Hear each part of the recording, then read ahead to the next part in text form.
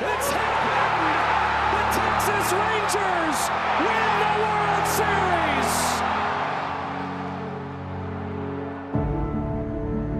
When the season ends, is baseball really over? Of course not. It's early morning practices.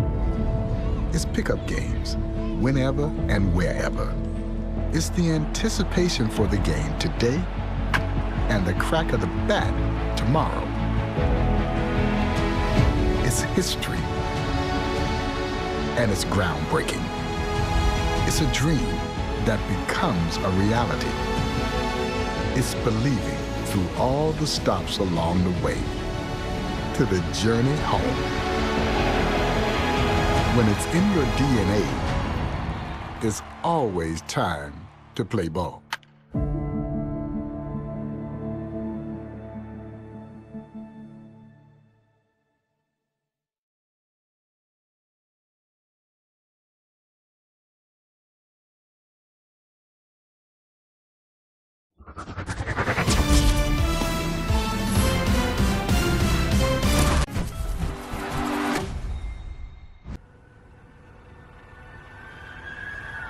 New York. I don't think you can describe it. I think you just have to experience it.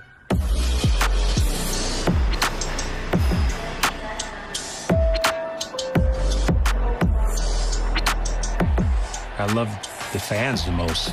They're very knowledgeable about the game. They have high expectations, and they hold you accountable. Greatest fans in the world. Yankee Stadium, the house that Babe Ruth built. My grandmother was a huge Yankee fan. The Yankees were my favorite team, and I always wanted to be a shortstop because my dad was a shortstop. So as far back as my mind allows me to go, that's how long I wanted to play baseball. Yankees select Derek Jeter. You know, you put the pinstripes on for the first time and you're taking the field as a member of the New York Yankees. And this is what you work for. All eyes are on you. Derek Jeter! It's like I was living a dream.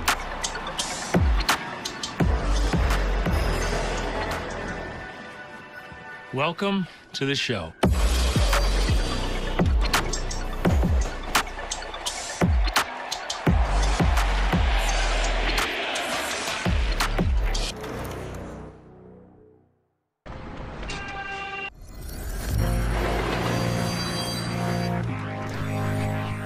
When I first got the call in 1995 that I was getting promoted to the major leagues, I thought for sure I was getting traded.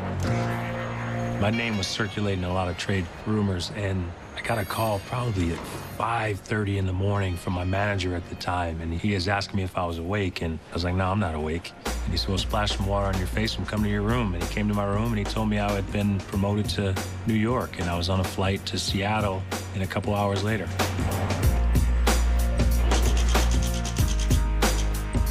Going to play in the King Dome, never played in the Dome before. Just, you know, having a moment where you say, look, I've made it. I've finally been called up to the major leagues. So it's definitely a moment that I will never forget. To second for one. Jeter, the strong throw. Wow. You know, I was 0 for 5 the night before. You start thinking about whether or not you're going to be sent back down to the minor leagues. You're putting a lot of pressure on yourself. Here's the kid, Derek Jeter, hunting for his first major league hit, and sends a base hit into left. Tino Martinez was the first baseman, and he became a teammate of mine the following year and one of my good friends. And when I was going back to first, he said, congratulations, just the first of many. There was no celebration after the game. I mean, I think I smiled for a second. You make it to the major leagues, you're just trying to stay there. So you really don't have much time to celebrate. Diving, stop it, short, Derek Jeter. Late in the season in 1995, really hadn't played since I got called back up. The Yankees hadn't been to the postseason since '81, I believe. It was the first year of the wild card, and we were in it. Bernie Williams missed a flight coming back from Puerto Rico, and I think they were pretty much stuck with me playing. Rookie Derek Jeter in a start in a very important ball game. So I went out there, I hit a double. Jeter sends one toward the gap, deep to right field. The Yankees are going to score a 2-out run. Well, how about that? Derek Jeter making the most of this chance. Bernie returned, I think about the third, fourth inning is when he finally got to the park, and we were in the middle of a pennant race. And honestly, I don't think the younger players were trusted, and rightfully so. So as soon as Bernie came, they took me out. I was happy to be able to contribute at least one at-bat during that pennant run there.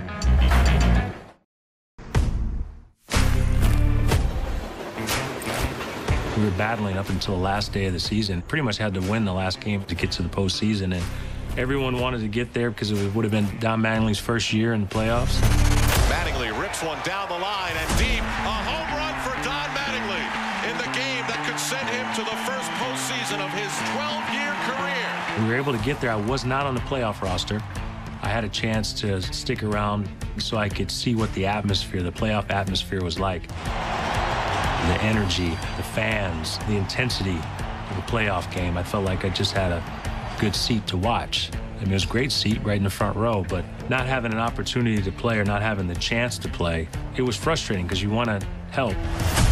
Line drive, we are tied. Griffey is coming around. He's going to try to score. Here's the division championship. Mariners win it. Mariners win it. You know, the ultimate goal is to win a World Series. When that does not happen, I think you sit down and you have a self-evaluation and you reflect on the season and how you can be better and how you can help the team win. I mean, everyone at some point is going to fail and they're going to lose as well, but I think it just motivates you and pushes you into the next season. So, you know, I wanted to prove to myself that I could be on that field and perform and play in the postseason.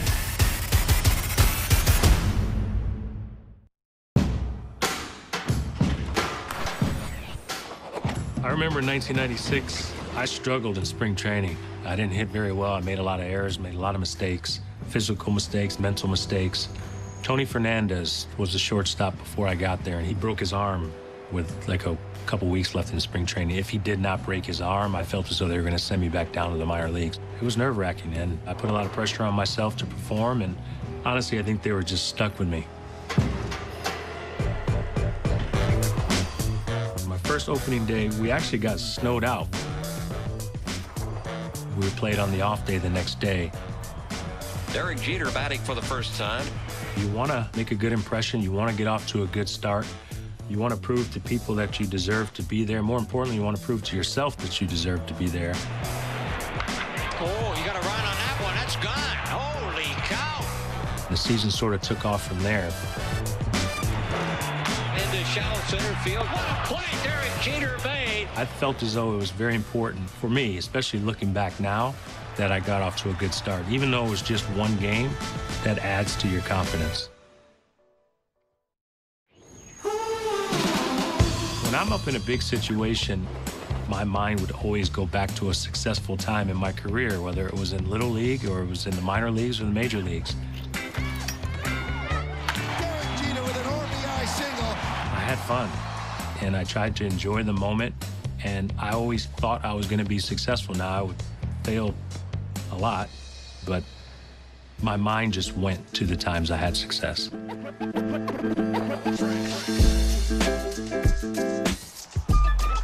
Playing in the playoffs, the fans were hungry. We were the talk of the town. The Yankees have left 10 men on base, including the bases loaded in the 7th. Going back to the track, to the wall. No matter how you look at it, it was a home run. Right? There's nothing you can say about it. And what happens here? It's a home run. Jeter comes across to tie the game. Tony Tarasco actually played for us, and I told Tony, you should have jumped. He didn't jump. He wasn't going to catch it anyway. People made a big deal out of it. Obviously, I understand it now, but we would have beat Baltimore anyway. You know, that just tied it. Bernie actually won the game later on. And here's a drive to left. It's mighty high. It's one of those moments that, you know, in order to win a World Series, you have to have a good team, you have to have a great team, but you also need breaks. And you can't say we got all the breaks. We earned our breaks. Just one of those moments that worked out for us.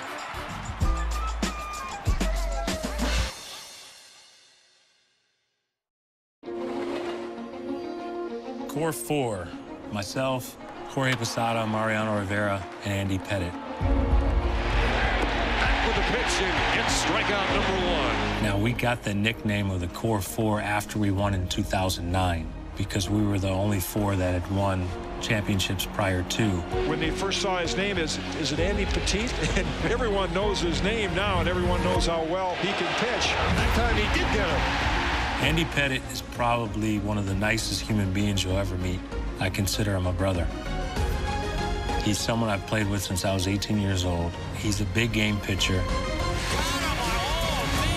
He always seemed to step up when our team needed the most. What a start he is at, striking out the first 2 batters. He seemed to be the guy that after we would lose a big game, he's the guy who's pitching the next day.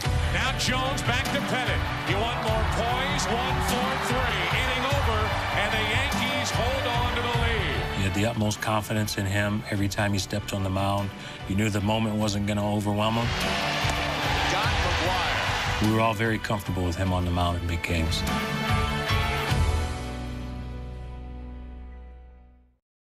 Welcome to a raucous Yankee Stadium here in New York. I remember when we played Atlanta in the World Series, all I knew about the Braves was watching them on television when I was younger. The moment I really realized that it was the World Series is when Mr. Torre came in to our meeting and he said, this team's going to be better than any team you've played this year. And this was before interleague play, so we never played the Braves. The sellout crowd is on hand to watch the Braves and the New York Yankees. You're facing Maddox and Glavine and Smoltz and Avery, Fred McGriff, Chipper Jones. I'd never been around these guys. I just watched them and admired them from afar. It was a stacked team. I realized we're in the World Series now.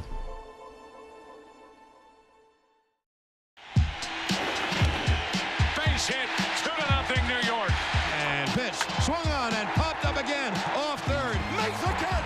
Yankees win. The Yankees win. I was the one that said if you don't win the World Series, the season's a failure. The 1996 World Series. It's a culmination of a lot of hard work. When you win finally in 1996, first time, you go back to playing in Little League, playing in summer ball, playing in high school, all the years in the minor leagues, the success, the failures. You play for that one moment to be the last team on the field. It's pretty special, especially when you have a chance to do it in New York. And the New York Yankees are world champions. New York's a hot spot. If you have success there, the people show up. They pay attention, they watch, they want to be a part of it. So it was experiencing everything for the first time. This is incredible. Once you win, there's no other place you can go.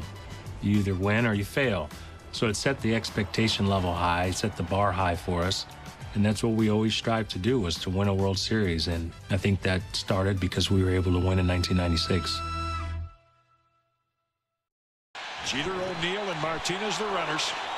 Jumped on that one. Hit deep to right. A grand slam home run for Bernie Williams, his first as a left-hand hitter this year. Wow. What made the 1998 team unique was we could care less what we did the day before. We could care less who the hero was. We pretty much clinched the division in April. I mean, it was, for the most part, it was over with. And the New York Yankees are the champions of the American League East Division. Whether it was moving a runner over, you hit a home run, you bunt a guy over, it didn't make a difference. Everyone was willing to do it. We checked our egos at the door. You know, just every single day we wanted to beat you. The only thing we cared about was winning. Derek Jeter rips it inside the line, and he's going to have a standing double. Yep, 200th hit. 200 hits, I mean, it's a couple of things. One, consistency. You have to be consistent day in and day out. And you have to play. You have to be available. You can't take days off. Home runs fluctuate, RBIs fluctuate, average fluctuates. But you only get 2-3 people maybe at most in each league that gets 200 hits. Well, the souvenir for Derek Jeter, first time in his career, 200 hits in a season. I started working on the jump throw in the minor leagues, just having fun during batting practice. I just think it came from years of sort of improvising, and ball's got to be hit the right speed. You got to know the speed of the runner, And you gotta have fun when you play. I had fun. So first time people maybe really paid attention to it was when we were playing Cleveland in the playoffs. Hit toward the hole. Jeter backhands from the outfield grass. Got him! Man, what a play! For me, I didn't think about it. It was just a reaction. It was easier and quicker for me to just jump as opposed to stopping and trying to plant. If you work on something enough and you do it over and over and over again, it just becomes a natural play for you. I mean, that is about strength right there. I'm not patting myself on the back. I'm really not. It's not as easy as it looks, because if you actually, when you take people out to a major league field and you see how far the throw is, you have to have momentum on your side. I think the reaction, initial reaction was, when did you start doing that? I mean, this is a beautiful play. I don't know how many shortstops can make that play. Now Jeter to the right side, under the glove of Veras. No throw, and it's 4-0 Yankees in the second. What does it take for a team to sweep the World Series? Martinez down the right field line. Grand slam. I think it takes a confident team. I think it takes a very, very good team. I think it takes an experienced group. And I think it takes a group that never gives up, whether you're behind or not. And the '98 team had all those qualities. Into center field, well hit at the track, at the wall. A 3-run home run for Scott Brosius. And just like that, the Yankees take a 5-3 8-inning lead. We won in '98. I wouldn't say it's a feeling of relief. It was a feeling of satisfaction. It was a feeling of, this is where we belong, this is where we should be. And then right after that is, we have to win again next year. Brosius fittingly with a throw, and the Yankees have done it again. Number 24. They are the world champions of baseball in 1998. Good teams, they don't sit around and pat themselves on the back and talk about what they've accomplished. They think about what's next. Our group always thought about the next year. I mean, guys weren't walking around wearing World Series rings into the clubhouse, because that didn't mean anything to us anymore. It was, now what can we do next?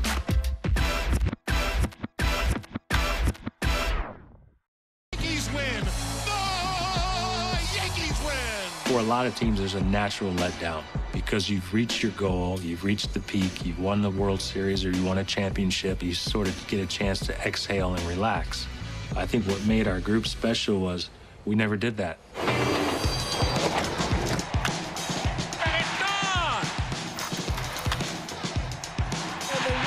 Have won it. What a finish. 1999 knows that we have to win the World Series, we have to win back-to-back, or we've wasted our time. When you're talking about 40-man roster, you're talking about 40 people all having that same mindset. It's pretty special, and we had a special group. And the Yankees are going to win the game! I had 100 RBIs for the first time that year. It's the only time I had 100 RBIs. It falls in for a hit, bounces into the stands for a double. Derek Jeter has his 100th RBI, and for Jeter, it's his first time to the 100 RBI club. We had to win. It's a lot of pressure that we put on ourselves, but we welcomed it.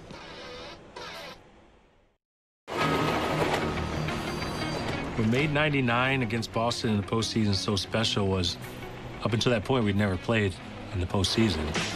Swung on and blooped to right field, and the Yankees have tied the game at 3.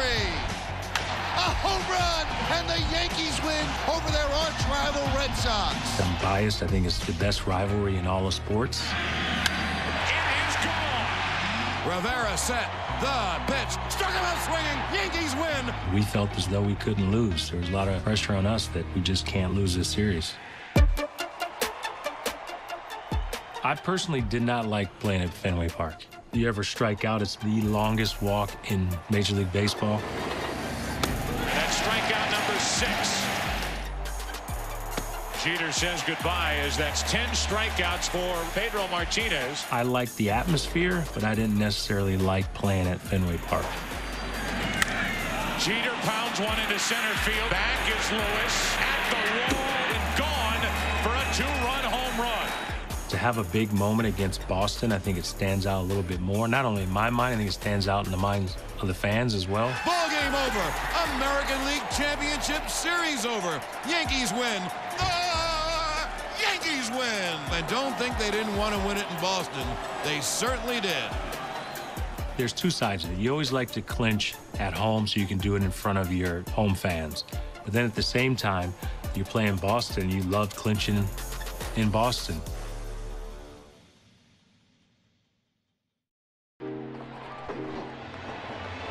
Big night here in New York. Mariano Rivera.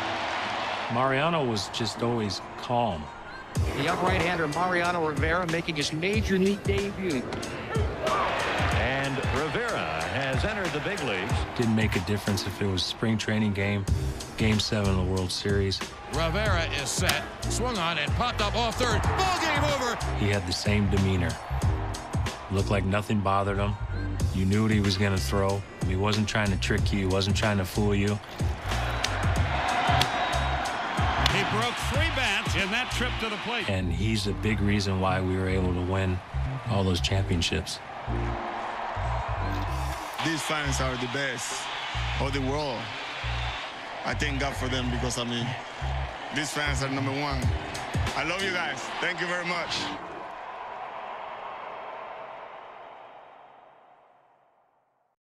Marker.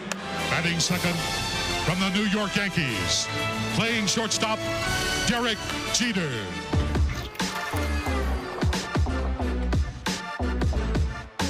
I remember it was the first time I had a chance to start the All-Star game. So you're excited about that. A liner to left. It'll drop for a hit. Down the line, possible extra bases. Jeter is in standing. I was able to get a few hits and score a run. Here's Jeter, who doubled his first time up.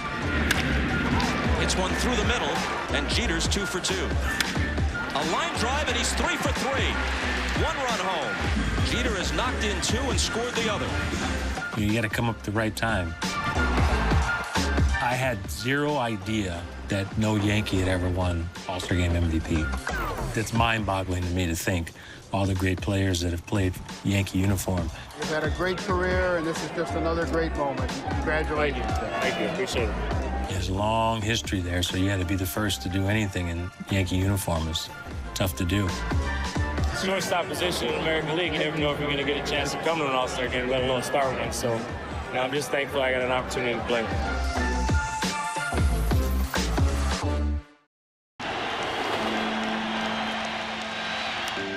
A slow roller, but Martinez doesn't run well. Jeter up with it.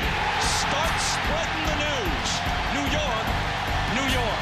Now the stage is set for the Subway Series between the Yankees and Mets. The hype around the Subway Series in 2000 was second to none. I think New York was the center of the baseball world.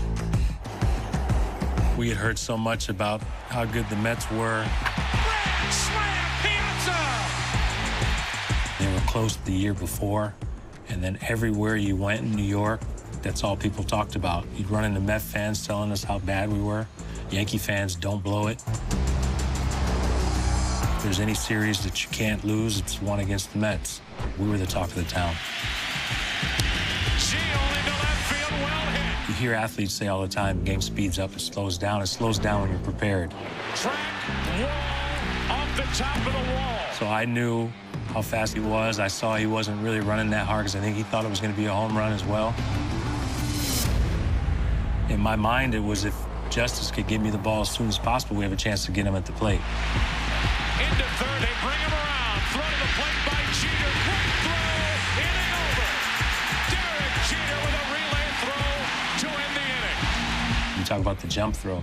That was a relay throw where I was on the move. I didn't stop. Right on the money, an off-balance throw. Wow.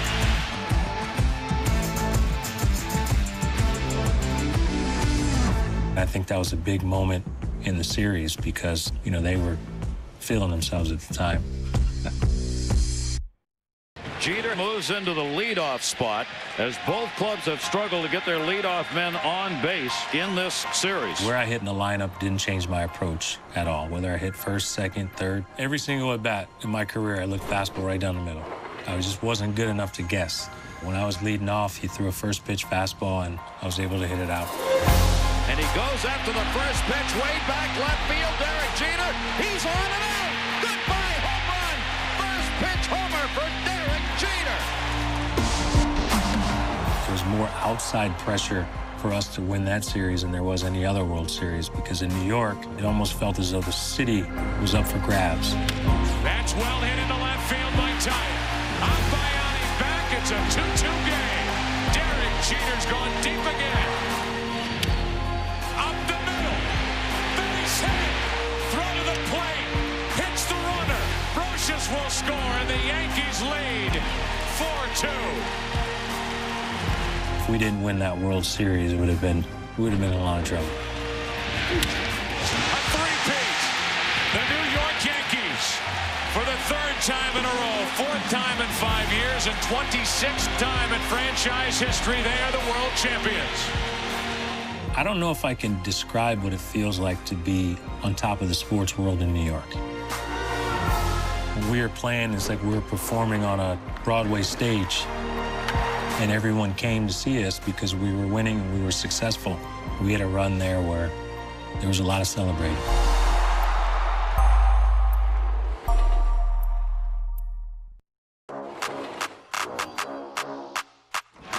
High drive, deep to right.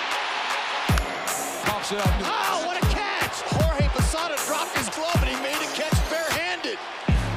Jorge Posada was my closest teammate. I was with him every single day for the 17 years we played together in New York. Came up in the minor leagues together. Posada with his first home run. My oldest daughter and him share a birthday. Him and his wife are godparents to my oldest. Jorge's closest teammate that I've had. You play with teammates like Andy Pettitte, Jorge Posada, Mariano Rivera for so long, it's like you already know what each other are thinking.